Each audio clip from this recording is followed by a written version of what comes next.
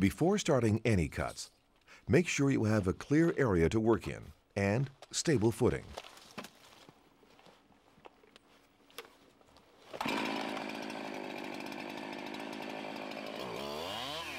The saw should become an extension of your body, one hand on the pistol grip and the other on the handlebar.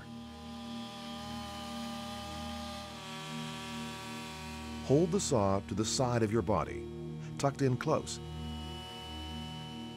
Your left arm should pivot at the shoulder.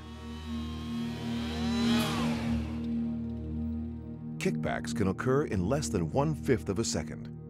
That's faster than any faller can react.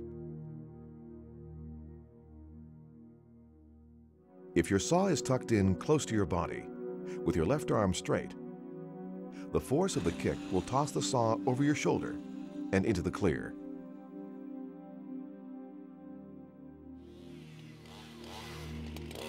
Techniques for preventing kickbacks are: always place the tip of the bar beyond the cut. Pull the saw smoothly out of cuts. Don't overreach or one-hand the saw. And start a wedge in the back cut as soon as possible.